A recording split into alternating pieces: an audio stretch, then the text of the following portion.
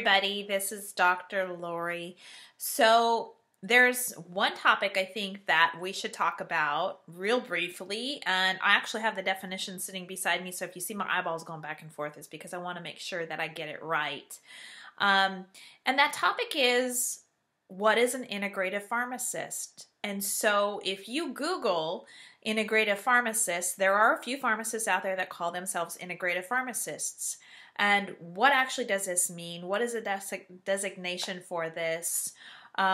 Where do we see this going? So first and foremost, you need a definition so you can understand what sets us apart and why we have that designation, why we use that title.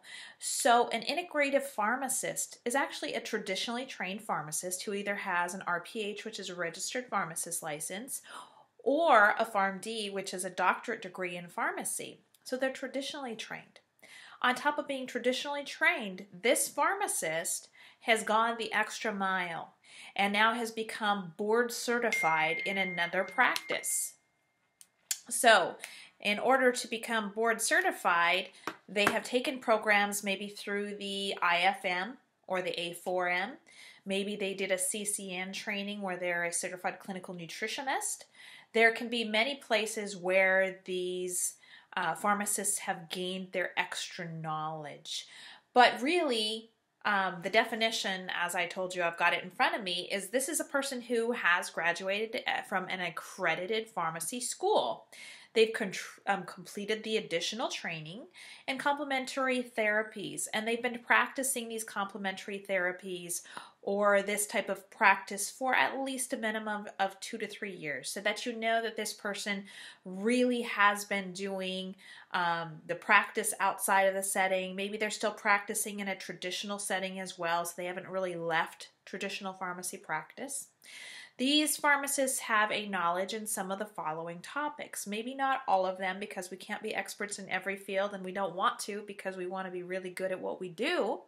But these pharmacists have extra knowledge, especially will have extra knowledge in nutrition, first and foremost. So those people who call themselves an integrative pharmacist have to have a background in nutrition and have studied something somewhere along the line that gives them the extra nutrition knowledge on supplements, herbals, and all those kinds of alternative therapies, as you will. Also know medicinal foods. So medicinal foods can also include, you know, like your protein powders.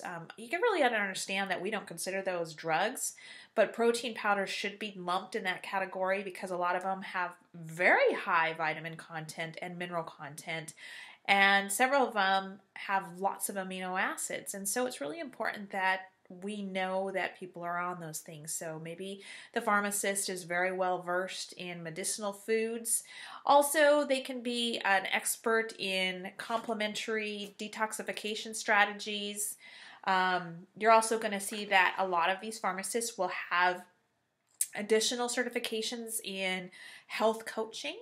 Maybe even motivational interviewing is something that I know a lot of pharmacist friends do, to where we can help teach the provider how to interact with their patients more adequately, so that you can have a better interview per se with that patient to get more information from them.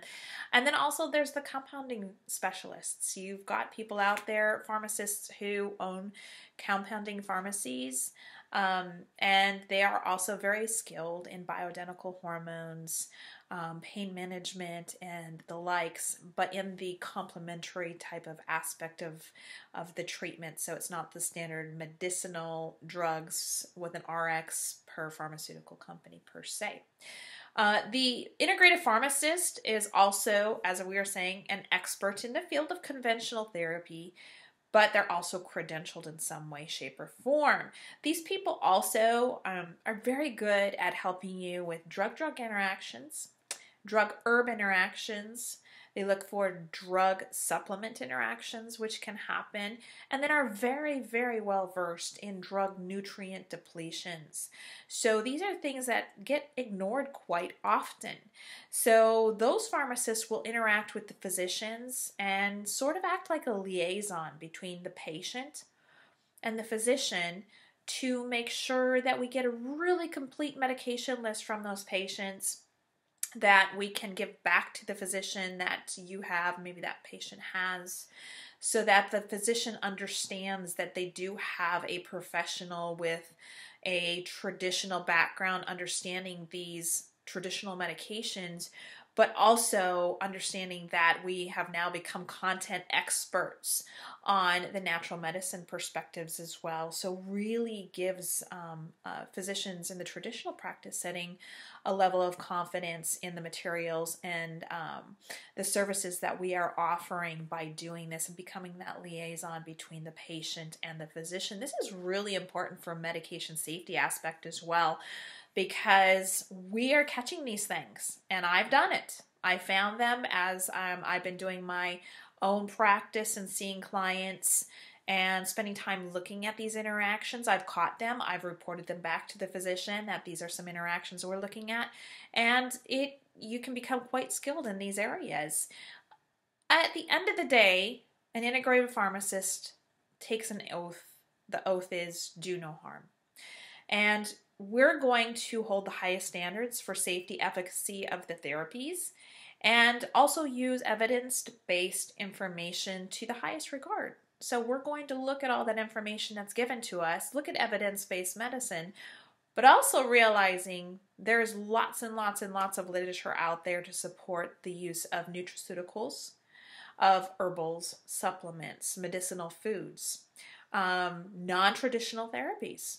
Maybe we can recommend them to a chiropractor if they need those services. We can recommend them to a practitioner who does yoga. So maybe a body mechanics type of program that we can recommend those patients to. Maybe acupuncture is something that the patient would benefit from. So we can find that. How about Reiki?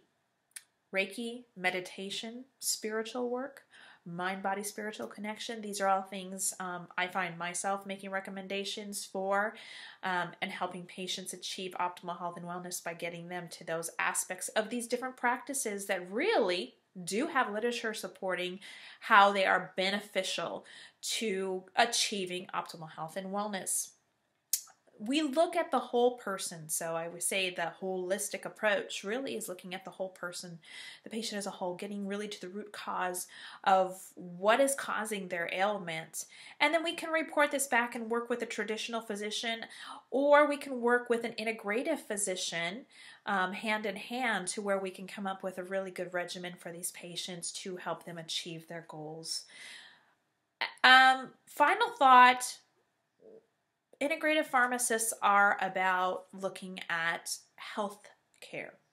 We're not looking at sick care of the patients.